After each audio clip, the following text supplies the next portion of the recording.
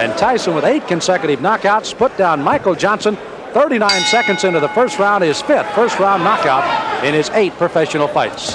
Again, Tyson in the white, in the red and the gold is Donnie Long, and Tyson goes right in with the left hand. Mike Tyson has enormous strength, and that's what he will try and test Donnie Long with.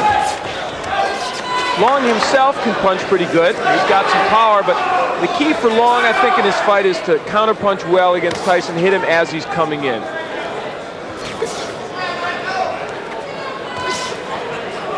Tyson again, another one of those fresh youngsters, only 19 years of age. Long is 27. Oh, wow. My. Well,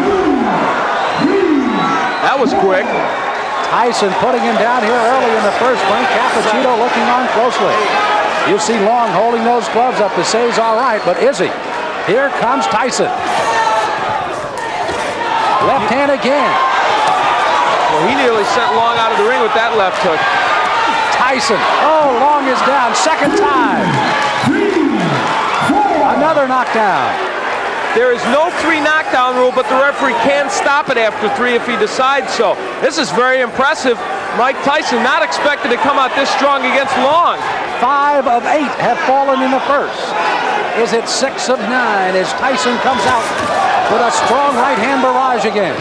This is as bad as I've ever seen Donnie Long look, but give Tyson credit. That's it. Wow. The left hand puts him down. He collapses, and this one is over as the doctors rush into the ring.